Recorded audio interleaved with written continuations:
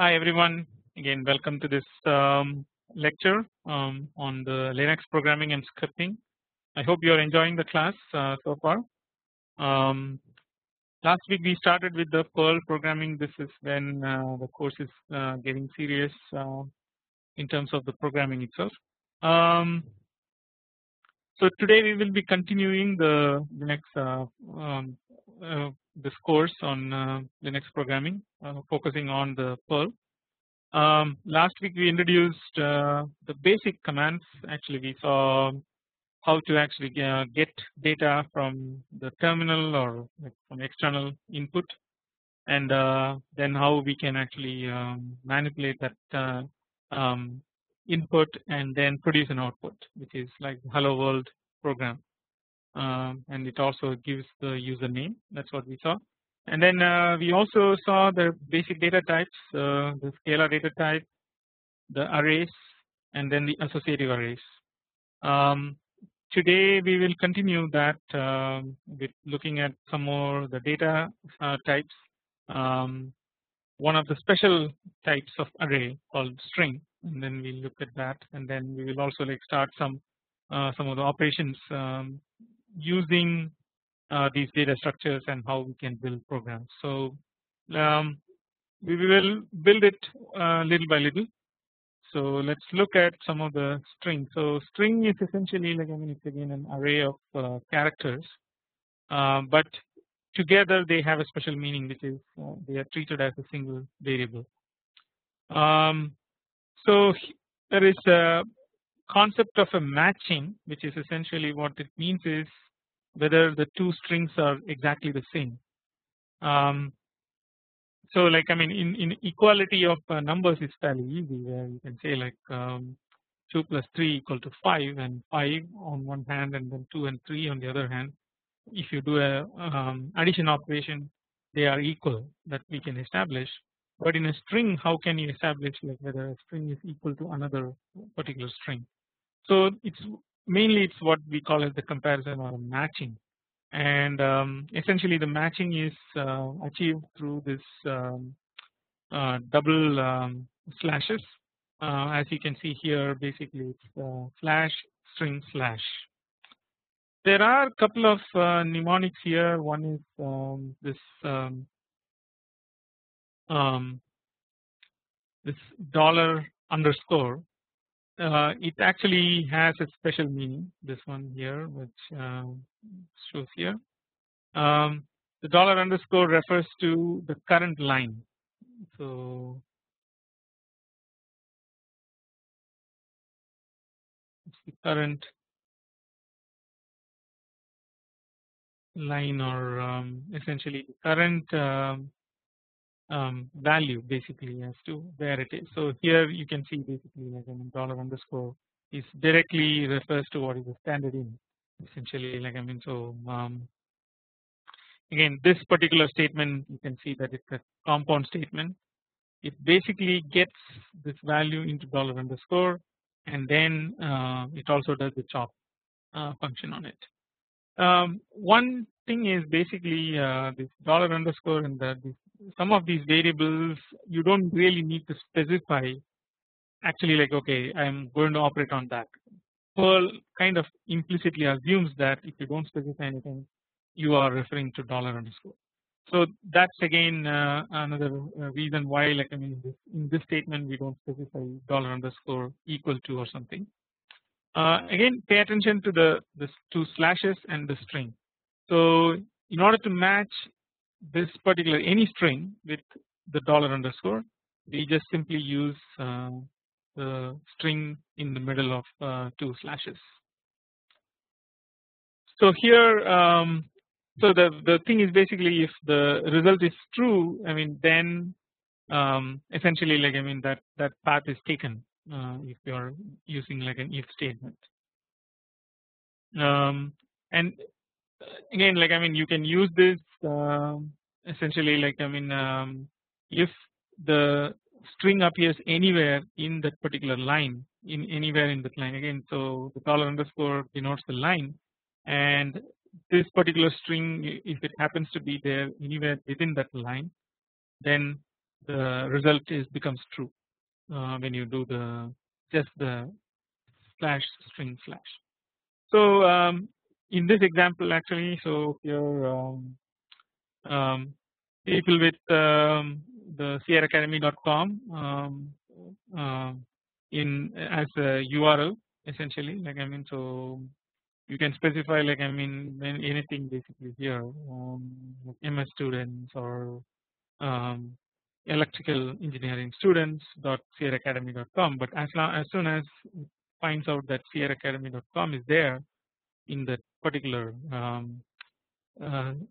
as a substring of this particular string, then the result becomes yes. So and then if you give any other one, of course the result is no, and so the else path will be taken.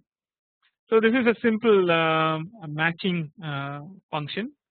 So as we see, basically, like we are slowly becoming more and more now, like okay, we have some data structures, how we can do programming with this data structure. This will be the discussions that we will go forward with, and then we will see like how we can manipulate the data itself using various commands. Regular expression is the other thing that we will be talking about. Actually, this just introduces the regular expression, but we will go into more details later on. So in general, so we saw that basically, like if it is a dollar underscore here, then we use just the slash slash. But in general, like I mean, the variable may not be just the dollar underscore. You will be actually using other variables to do like string matching. So in order to do those string matching, essentially we use this tilde after the equal to, and so equal to tilde means like okay, now match, and then we then build the string and then we can match again. Here you can see that actually I'm also like putting a dollar at the very end. This dollar indicates that that is the end of the line. So or end of the line or end of the variable is where the dollar is. Look at the previous one actually. Here we do a chop as well, basically like that chop actually chops anything white characters after the white characters between the non-white space and the dollar variable. You can think of it that way. So in this case, like I mean, we are doing the chop again here on the dollar URL. So first we are assigning the standard in to the dollar URL, that's the variable, and then we perform a chop, so it removes all the white space characters. So all you are left with is a non-white space character followed by a dollar. So that's why like now when we do a matching essentially, which is now right here,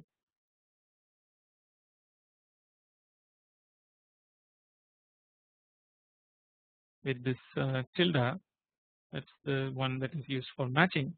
Now we can match it, and then basically like this dollar essentially anchors that particular string at the end of the variable.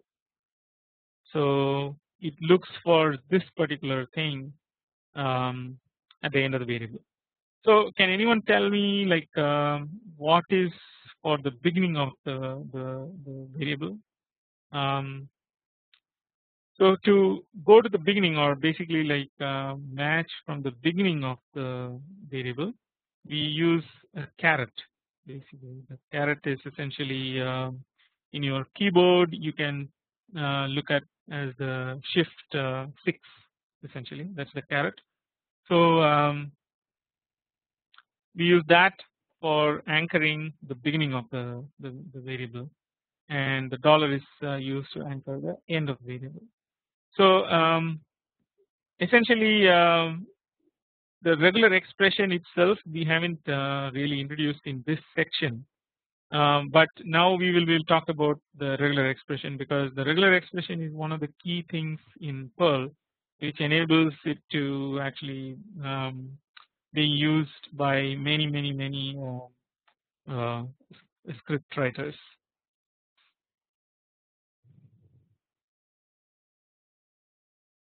So here the dollar name is matched with John. Can anyone tell me like where this John usually comes? So as you can see, basically since the caret is used, actually that the variable is anchored at the beginning. So this John has to be the first 4 characters of the string in order to match. Now we follow it basically with a /b or \b, which is essentially like denotes a blank character or a white space. And in this one actually it's kind of different.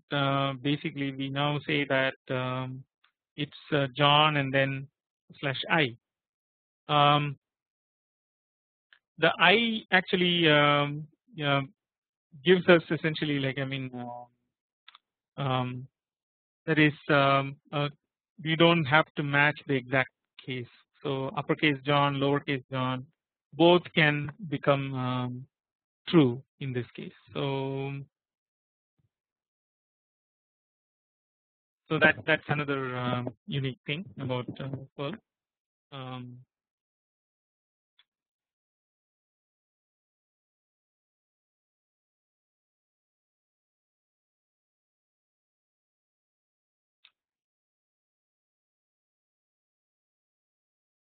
Now here there is even longer thing basically. So here if you notice actually there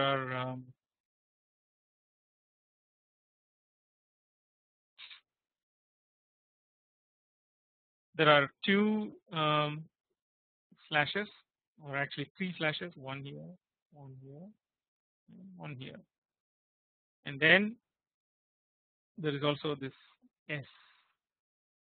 So this is basically like where we now start substituting a string with another string. In this example, the string HTTP is substituted with the other string, the FTP. So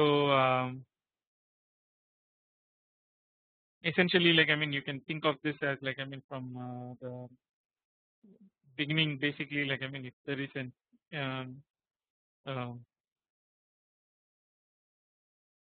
HTTP, then we replace that with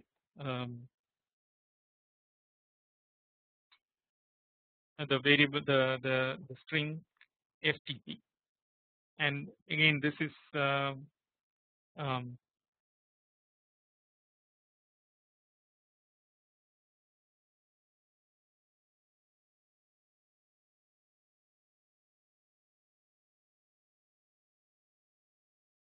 so this particular command is in fact used very widely like in PERL, that these kind of string matching and then basically like replacement of the strings.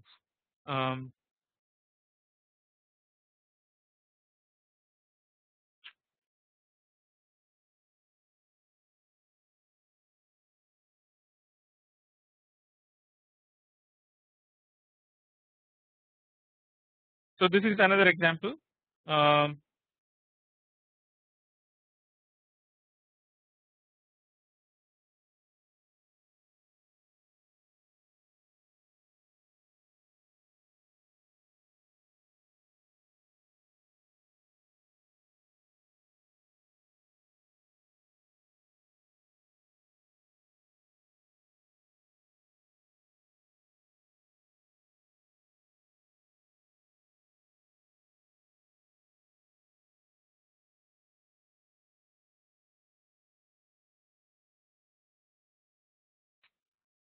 Okay, so as I was explaining, so we can use like the various matching. So a simple matching is shown here, where the string is matched against or the dollar name is matched against the string John. one thing that I want to highlight is here. Basically, you can see that actually it's matched with the beginning at the beginning of the string. So the dollar name variable is matched from the beginning. So you can think of this as like its anchoring point. So it anchors either in the beginning or at the end. The beginning anchor is this caret, and as we saw in the previous one, the ending anchor or the towards the end, how we do it is with the dollar sign at the end. So this is a simple matching basically where it just sees whether this is the same or not. So you can use this matching inside conditional statements to see whether we are getting the right value or not. Now the next one is with the \b. Again, this is \b is a character that is used to match a blank character. So the John followed by blank is what is matched at this point.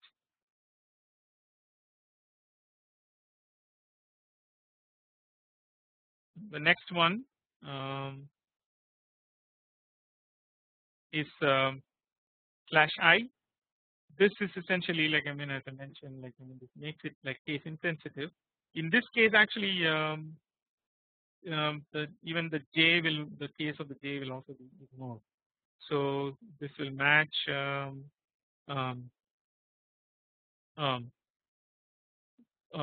either like lowercase John like this.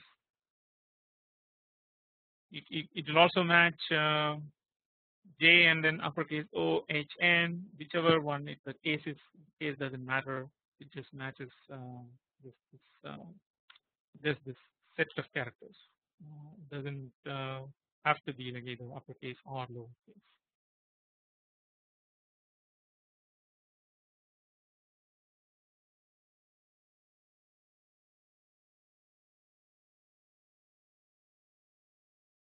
Then the next one is essentially like, I mean, this is we saw basically.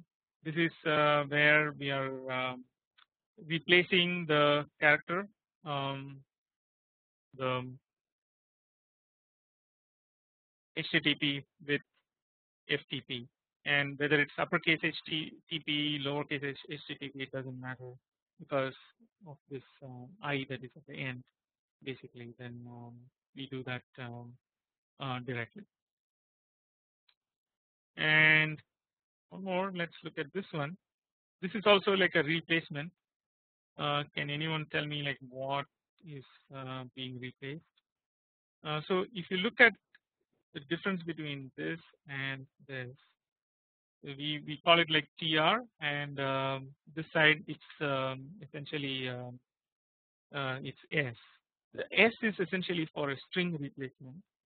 So the string replacement essentially means that like we just replace exactly the same string with another string. In this case, the TR stands for the transliteration operator, and TR essentially changes the case. In this example, actually, all the uppercase will be converted into a lowercase. So it takes the dollar name. So it here actually, like, I mean, it is basically it takes the dollar name, and wherever HTTP is found, it replaces with FTP. In this case, all the characters are used in this translation, and then in this, the way that translation works is it takes the uppercase ones and then convert them into lowercase. So if there is already some lowercase, it leaves it as is, but if there's any uppercase, that gets become a lowercase. So these are some of the examples of how we do string matching, and kind of we are beginning to now talk about regular expressions, which is essentially like, I mean, a way to represent strings which then becomes easier for being operated on. So that's the way, like, I mean, you can look at it essentially. And the end character is also like not just so we introduced this I. There are other characters that we can use at the end. For example, we can use G. So here instead of I we can use G. G is essentially it's matching globally. So this probably matches only the first occurrence, but if you put a G, then it matches all the occurrence of John in this particular variable. And then we can also do string matching or matching against multiple lines, which is by using M as a character.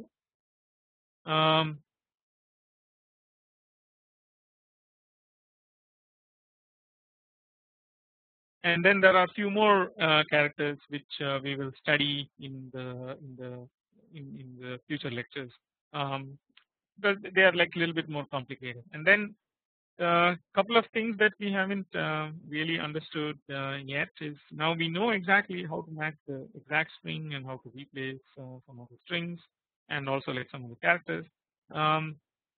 There are some shorthand notation for various these functions or these patterns.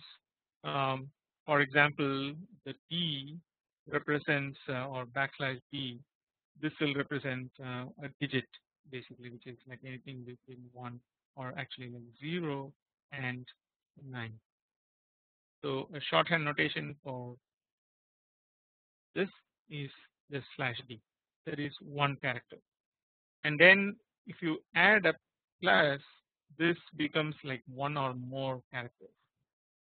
If you put a star instead of a plus, then that becomes 0 or more of that characters. So these are some of the nifty things that we can use for evaluating. And then there is also like a the W, which is essentially a backslash W is a letter essentially, like, which is from A to Z. So and then we also have there are two of them, two different characters. One is slash backslash S, the lowercase s, and then the other one is backslash uppercase s. The lowercase s signifies space character. It is similar to like this the backslash b, which is essentially like used for denoting white space between two words. And then you can have multiple white space by just adding plus sign. And then the uppercase S is a non-white space character, which could be the same thing basically like 0 to 9 or A to Z. Then the uppercase A to Z also, that's also possible, and any other special characters. They're all included in the uppercase S. So with these kind of usage, actually, like now we can build like we can match exactly like some specific things inside a string or inside a line, and then we can actually use that information in processing that data. So I think like this is all like probably it's little bit more than what we wanted to look at the beginning of the lectures, but I think like it will become more and more clear as we go along, because these are the things that we will use to match and find various things essentially.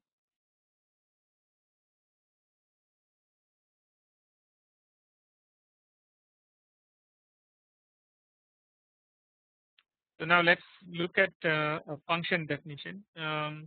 We actually used the function in the previous examples. The chop is a function, it's a subroutine. We even though the definition of that is included as part of the PERL standard libraries, but the way the function defined is using this sub.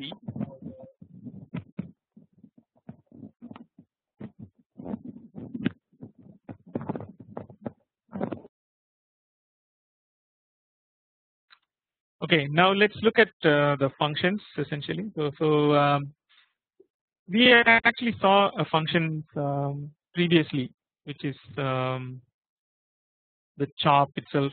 Actually, that's more like a library based function.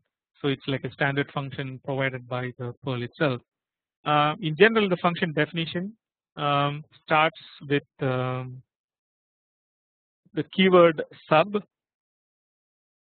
So here you can see the sub, and then the function name itself, which is here it's the print header. We can have like some arguments. Here there are no arguments. If there are arguments, we will give that within the parenthesis.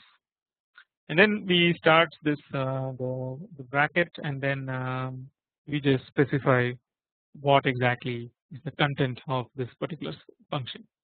So here the content is actually like use print, and then we just say basically what is the content type,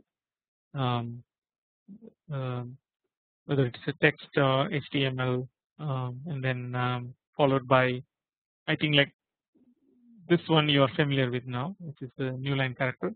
So it prints a couple of new lines. So essentially, like I mean, this is this may be a print header information on an HTML page. If you want to print something out, then this particular subroutine actually prints that thing, and then prepares it for the subsequent content to be printed out. And then the call is essentially we just say print header with either this the two parentheses, or simply just print header.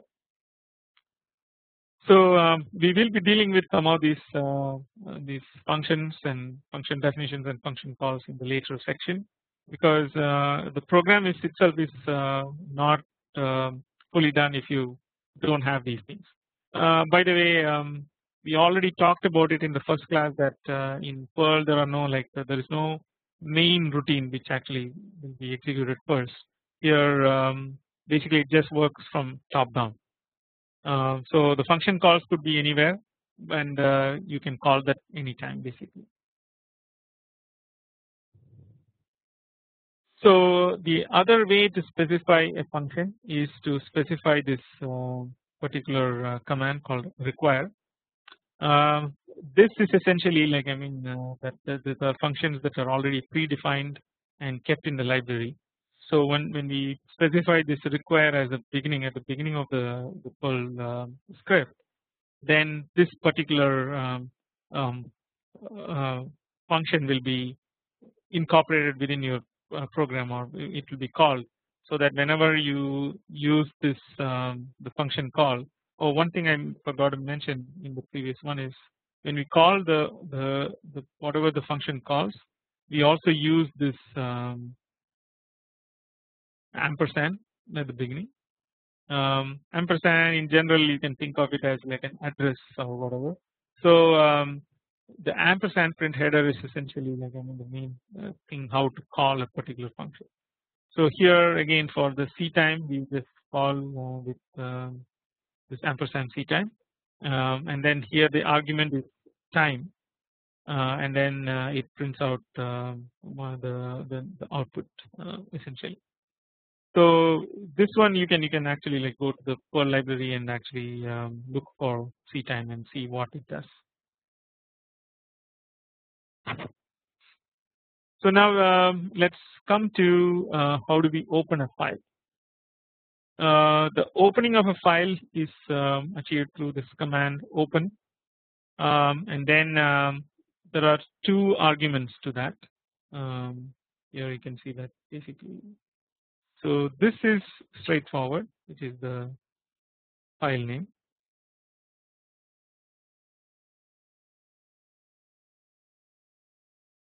and what this is called is file handle.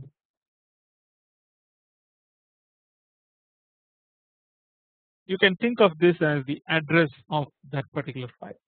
So file name, the name itself doesn't mean anything, but once we start, so the name is associated with just this file handle, and then after opening the file we always refer to it with its file handle. So here essentially the file handle is using this the log essentially, and then basically like we do this greater than and less than. So now can anyone tell me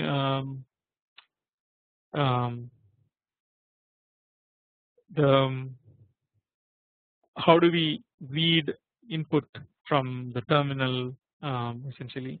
As you must have seen, and basically as we learned in the very beginning of this course, all the utilities, all the resources in the Unix system or the Linux system is all represented as files.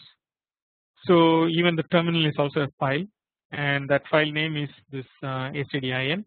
So that's why there are standardized defined predefined file handles, the stdin, stdout, stderr, and then there is also like some arg ones essentially, argv and argc. We will learn about that, but think of it this way, right? The stdin, stdout, they're all like files that gets written out or read in, and then we use the same file handles to read various variables or read into various variables and basically write out. So it's very similar to the same log, and in this case actually we are just opening a custom file with a custom file handle, whereas stdin, stdout, stderr, they are all like predefined and they are given to you already. So a typical construct is this construct, which is like while and then this end. So in this PERL program, essentially, like once you open a file, for every line, so when we specify that while and then this greater than less than log, this gets line by line. So the first line will be there, and then we can process that first line, and then since this is a while loop, it goes and processes the next line. It reads one line at a time from this particular file. So here the key thing is like it just gets the access.log, and then basically it prints out access log and $_. Here the $_ directly is equal to this log. So it's typically you can think of this assignment is like this, basically equal to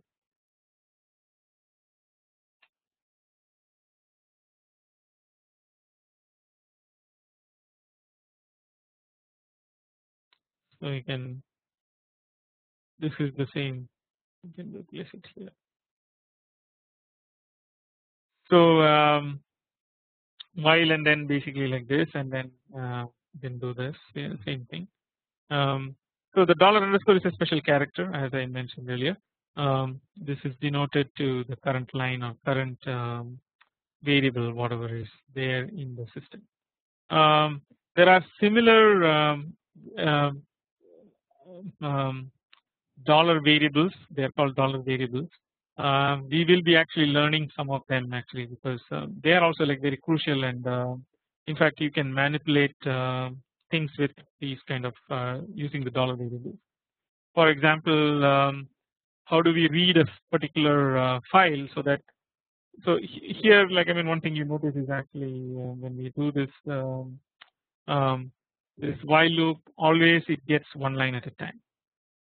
How do we change or can we do something to change this to read multiple lines and use something else as a delimiter?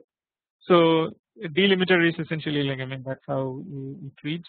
Essentially it knows that the end of line is basically the $, or essentially the end of line character. So it reads up to the end of line. So now say like we want to read like any like multiple lines, but on a semicolon. The semicolon can come everywhere, or maybe on a period. Basically, we want to get one sentence at a time from a text file. How do you do that? And then these the sentences can be like spanning multiple lines. The only delimiter on the sentences is the period. So think about that. In fact, that may be one of the exercises that we will ask you to do at some point. There are ways to do it actually, like to change the delimiter from the dollar to something else. And how do we do it? We'll talk about it soon. So now for writing to a file, essentially we use the redirect arrow, essentially, which is the greater than. So we open the file, but if we use this one in front of the file name, then it knows that okay, this file handle like actually it's going to be a write file essentially. So in the previous one, this was like a read only file.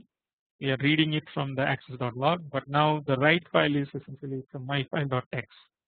And then essentially whenever we use whenever we want to write something to the file, we also add the file handle to the command. So if you do just print and then welcome, so that does not print it into the file, but if you do print with this file handle my file and then welcome, now this welcome will go into this move file. So one question I have is if you do just print and welcome, what does it do? Does it write to some place, or how does PERL react? So the short answer is essentially as you know, everything is a file. So when you say like print, basically without any argument, it assumes that that is what you are asking it to do, is to write it into the standard out. So it uses the standard out as the file handle and then just writes out as the output. And then finally we have this particular statement, the close, and then the close statement essentially like closes the file.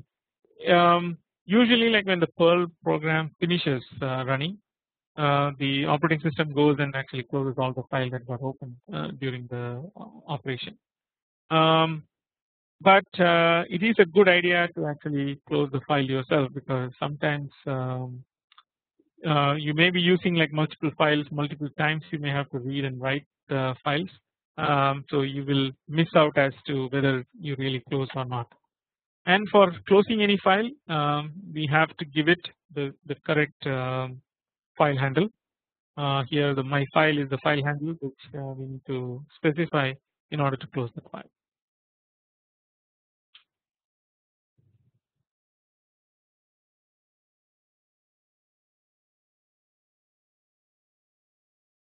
So we will come to some of the other interesting ways to manipulate the data later on. So now let's look at the data types and basically like or how do we operate on some of this data. So number one is this scalar data. We already saw the scalar variable, but now the data is essentially like these are, it can be numbers or string of characters. So any particular string is also a scalar string. And one thing to note is essentially like as I mentioned earlier, PERL is not a strongly typed language, and there are no integer values internal to PERL. All the numbers are stored as double precision floating point numbers. So again, this is one key difference, so that you can operate integer with a floating point number, and PERL will accept it and then produce a result. There are some rules that you need to follow, which I will explain as we go along. And then the other one is basically the literals or the constants are the way the data is represented in the source code. So all the floating point literals in C are illegal in PERL. So these are the things that you want to keep in mind.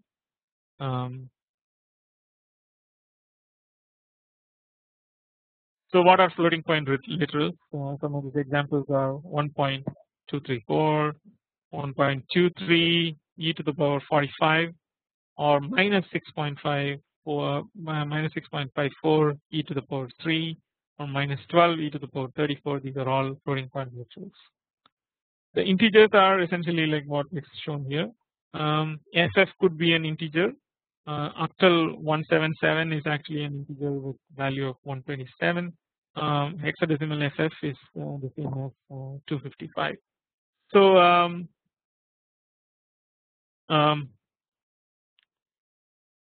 for the string, the examples basically there are no size limit. It can be from anywhere from 0 to infinity. There are two different types of strings here in PERL. One is the single quoted string and the double quoted string. So the single quote string that we already saw in the examples before, essentially like I mean those are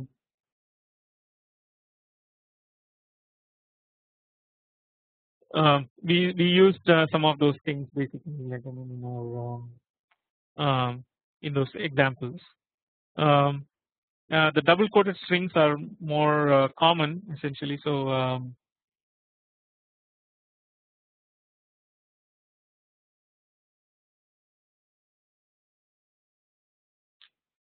the difference here is like how much we can do the operations on.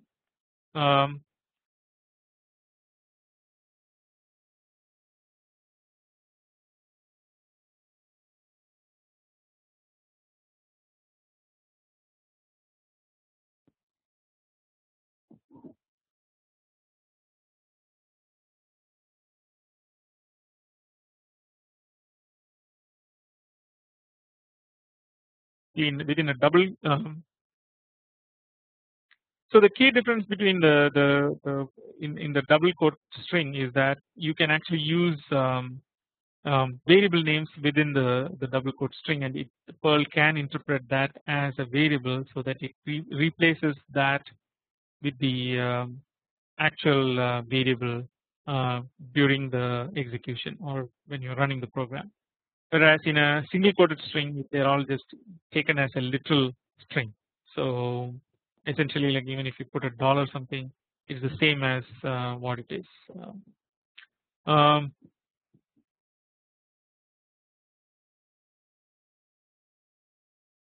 So here essentially like I mentioned again the double quoted strings, essentially they are strings like exactly like in C.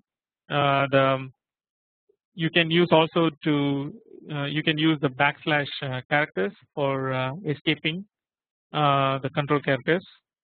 And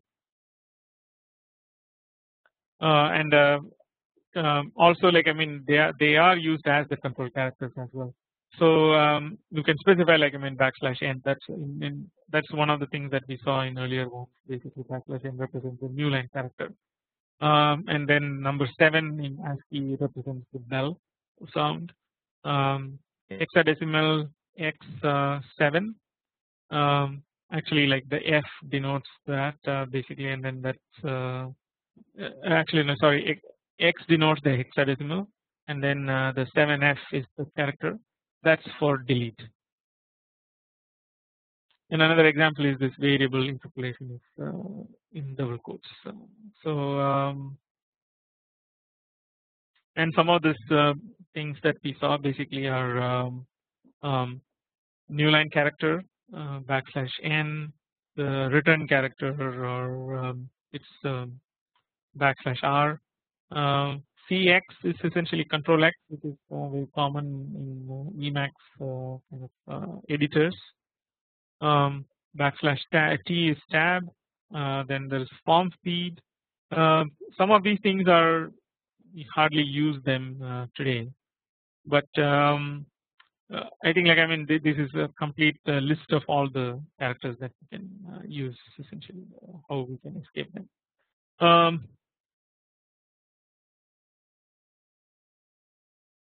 So I will let you read some of these things at your leisure. You can think of, you can see basically even like the codes themselves can be escaped, and so it can print out the real ones essentially. So here are some examples. A simple string with double quotes, just say hello, which just prints the hello. Now don't, it prints just the don't with the single quote within. Then hello world, basically it prints hello world with the new line character, so it goes to the next line. Now a single quote, the single quote is also represented as backslash quote. The backslash itself is represented as the backslash. And then the no other backslash characters are allowed essentially inside the single quote strings. So you can only like escape two things. One is the backslash itself or the quote itself. And then the string should not cross the line boundary. And then there is no variable interpolation. So if you are using like dollar something $sentence, it just prints out as $sentence. It won't change that to what the equivalent value is. So the dollar variables are just represented as is. There is no interpolation on the variables. And I think this is probably the biggest difference between a double quoted string and a single quoted string. In a single quote there is no variable interpolation, whereas in a double quote if you add a variable in the middle, they are interpolated and expanded the variable. The values are used when you run the program. So some of the examples like hello. So this is exactly the same as double quoted hello. So there is no difference there. Don't, for don't actually we need to escape the quote. Otherwise the string will end at don't. So if you escape it, then it prints out properly, if you don't. And then the hello world, multiple lines essentially so it prints out with the new line that is added here. And then new line itself is basically it's just a 2-character string, essentially it prints out exactly the same. So one question for you is what does this mean basically? To maybe like more challenging, what does this mean? So $A equal to quote single quote backslash n the colon, and then $B equal to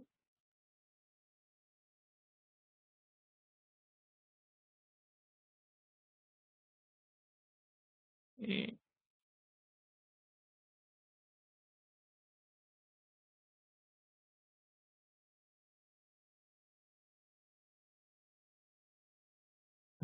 Print $B.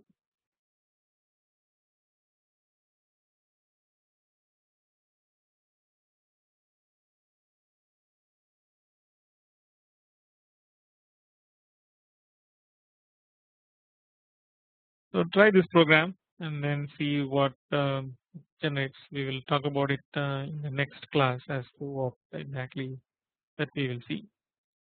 So I think that's the end of today's class. So we'll see you in the next one. So just to recap, essentially we started talking about some string variables, specifically string matching. How do we match strings? and then we also went through like how to do some of the matching itself, like I mean how do we operate on the strings. We studied about a little bit about the regular expression. We haven't really introduced in a big way. I'll try to do that in the next class as to give you like more gory details about the regular expression and how can we do matching on really esoteric items um, and you know like I mean the wherever you can find some regularity you should be able to use regular expression and then use a lot of matching. And this matching and these associative arrays are probably two main topics in PERL, which is useful across where you are and which company you work for. Everywhere you go they will all be using these two principles, the associative arrays and the regular expression matching. So we saw that, and then we also now started talking about the strings as to what kind of string that we can build, what is the difference between a single quote and a double quote. Again, the key difference there is the double quote will do the variable enumeration, or actually the it will extrapolate all the variables, whereas for a single quote it won't do those the variable interpolation. So I guess that's pretty much currently like I mean what we have, and then we will start talking about how we go about in the next class. Okay, thank you very much.